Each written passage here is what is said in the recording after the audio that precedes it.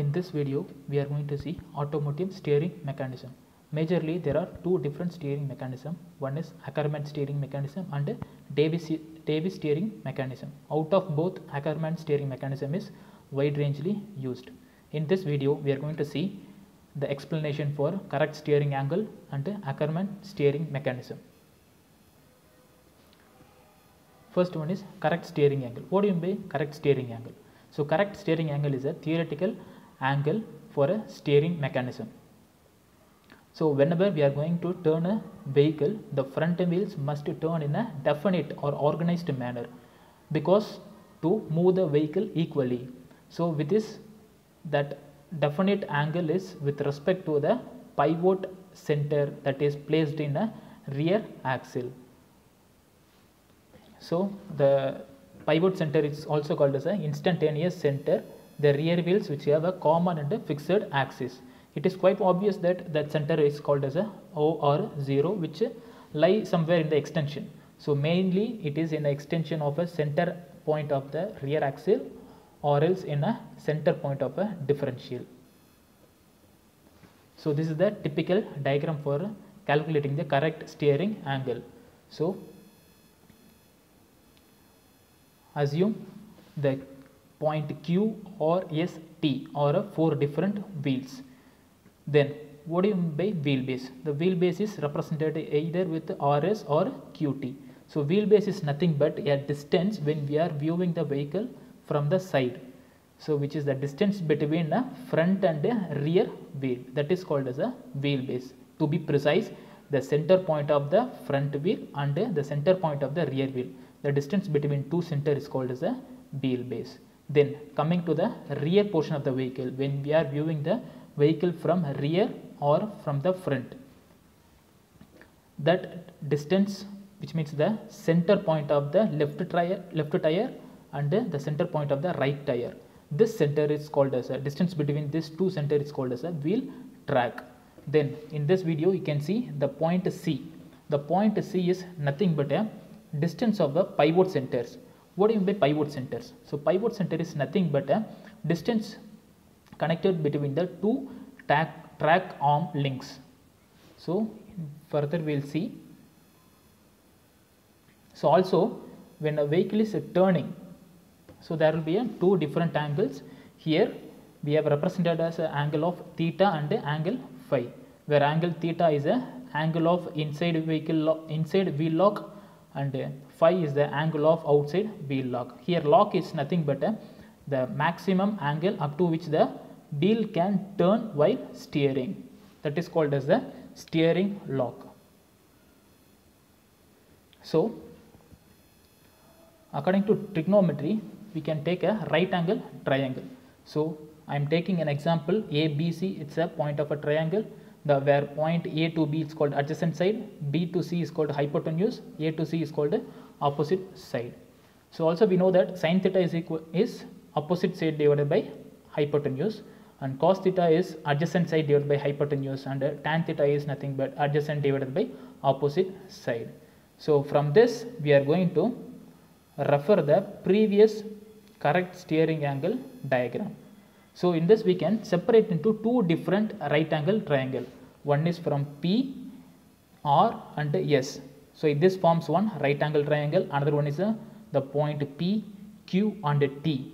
So this forms a second right angle triangle.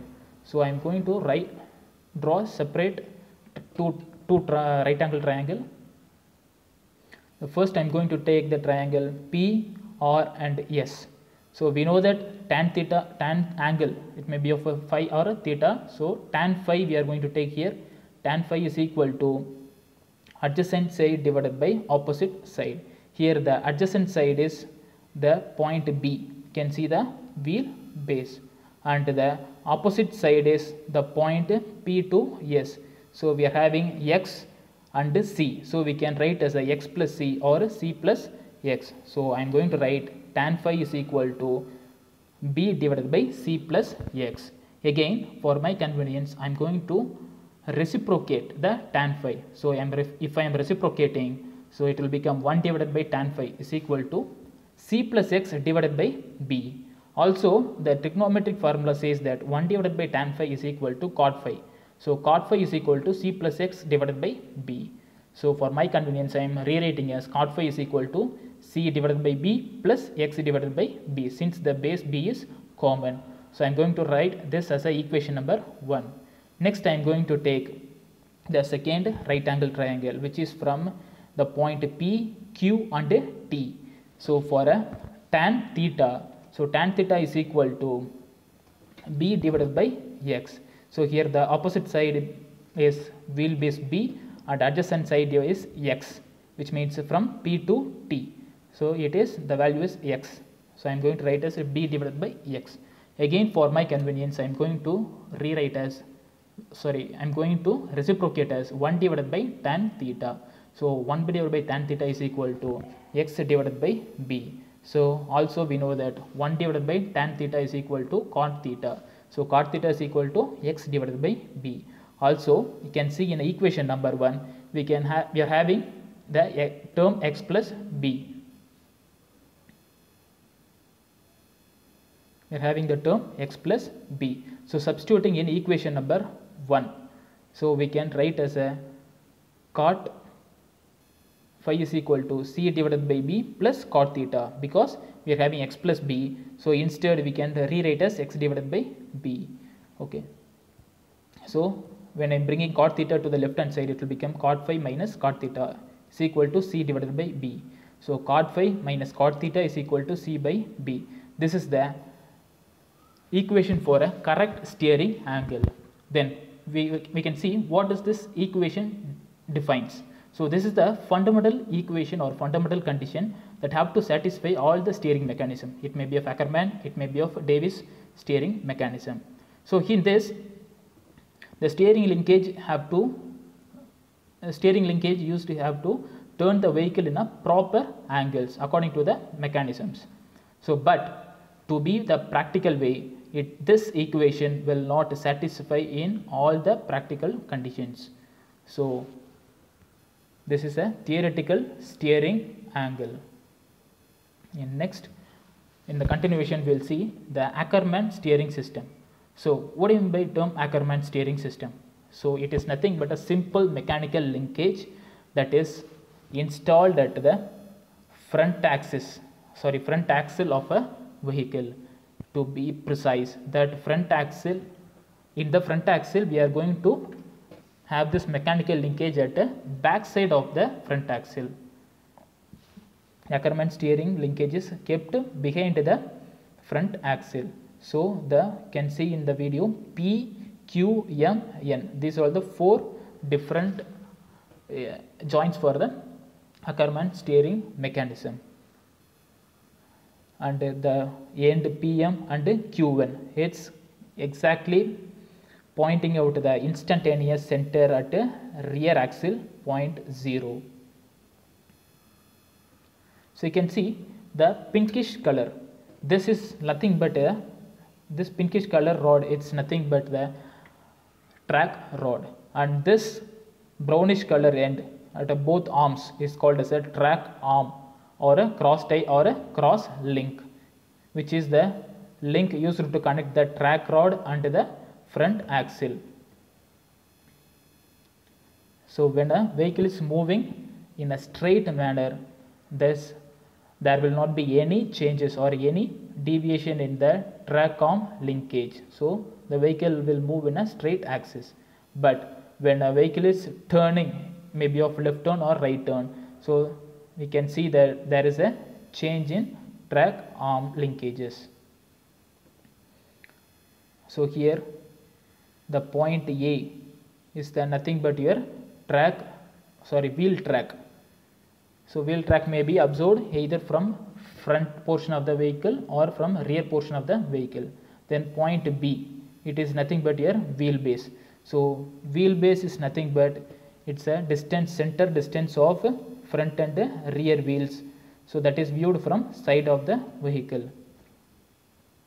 Then we are having the point C, that is nothing but a pivot center distance. The pivot center, it's nothing but it's a center point for both track arm linkages. And then point D, it is nothing but length of the track rod. So from point M to N, this is the length of the track rod. So in the layout of the above linkage, the track arms are set parallel to each other and the track rod are joined together. So in this the track arms are joining the track rod. So in a straight ahead position, the linkage and axial beam forms a rectangular form. So when you are viewing from a straight ahead position, it will be looking like a rectangular form. So when a vehicle is turning, it will be, this complete arrangement will become a form of a parallelogram. So when a vehicle is turning to the left or right, there will be a change in the inner and outer wheel angles. So the parallel linkage position to provide 20 degrees for a inner wheel angle and 40 degrees for a outer wheel turning angle. So now we can see the Ackermann steering mechanism. So we have completely drawn a mechanism for a straight position, also for a turning angular position. The black color line represents the vehicle is moving in a straight. This orange color line represents the vehicle is moving in a angular motion. This complete linkage configuration looks like a trapezium form. So in this linkage, I can able to separate as a 4 different right angle triangle, two right angle triangles in a left side and 2 right angle triangle to the right side. So let me say that one angle may be of PKM and another angle is from PM-M, and to the right side one angle is from QNL and another angle is from QN- and N. Now I am going to take the angle PKM. So PKM, I am going to take one right angle triangle. So in this I am having the R, the point R is nothing but a length of the track arm, and the point D represents the length of the track rod, and alpha, phi, theta represents the angle of turning. And you can see here I am taking the right angle triangle P, K and M. So I am going to resolve the triangle and I am rewriting as a P, M and K. As per the angular position, I am going to resolve this triangle. So we know that the sine angle is equal to opposite side divided by hypotenuse. In this triangle, the opposite side is a point Y and hypotenuse is R. So sine alpha, here angle is alpha. So sine alpha is equal to Y divided by R. So take this as equation number 1. So next I am going to take the triangle P, M dash and M. So I am taking the triangle P, M dash and M. So the angle is located at the topmost point of P. So I am resolving this triangle. So I am going to resolve and redraw the right angle triangle. So again we know that sine angle is equal to opposite divided by hypotenuse. Here angle is phi. So sine phi is equal to Z divided by R. Similarly, for a right portion of the mechanism, I am going to take the triangle Q, N and L. Q, N and L. So again the angle is in a topmost point. So I am resolving the triangle. I am changing the position of the triangle. So again we know that sine angle is equal to opposite side divided by hypotenuse. So sine alpha is equal to Y divided by R. This is the equation number 3. Again for the last fourth triangle, so we can take this triangle and again the angle is in the topmost point of a Q. So I am redrawing this triangle and again I am taking sine theta is equal to opposite by hypotenuse. Here opposite is Z, hypotenuse R. So sine theta is equal to Z divided by R. So we have obtained totally 4 equations for 4 different right angle triangle. So from the above triangles I am going to take 2 equations. One is sine alpha minus phi. So we know that sine alpha is equal to Y by R and sine phi is equal to Z divided by R. When subtracting it will become Y minus Z divided by R. So next I am going to take sine alpha plus theta. So we know that sine alpha is equal to Y by R plus sine theta is equal to Z divided by R. When you are adding this equation, it becomes y plus z divided by r. So we have totally two different equations. So when you are adding equation 1 and 2, it will become as sin alpha minus phi plus sin alpha plus theta is equal to this equation. So when you are adding both the equation 1 and 2, it will become y minus z plus y plus z divided by r. Here z and z gets cancelled, it become 2y divided by r. Also we know that y by r is equal to sin alpha. So this Ackermann steering equation means 2 sin alpha. So this is the equation for Ackermann steering mechanism. Now we are going to see the difference between Ackermann steering and Davis steering mechanism. But worldwidely it is used Ackermann steering mechanism than a Davis steering mechanism, because Ackermann steering is on the back of the front wheels, which means behind the front wheels, while Davis steering mechanism is mounted in the front of the front axle. And second point is Ackermann steering consists of a turning pairs, while Davis steering gear consists of a sliding pairs. So comparatively, sliding pair turns more wear and tear, but Ackermann steering, which uses the turning pairs, will be having the less wear and tear. So at last, it's an important point that when you are parking, it is very easy to turn a vehicle in a reverse position, because the rear wheel turns on a smaller radius than a front wheels. So comparatively, while driving the vehicle in a front portion, it is easy for a vehicle to turn in a reverse position. And thank you.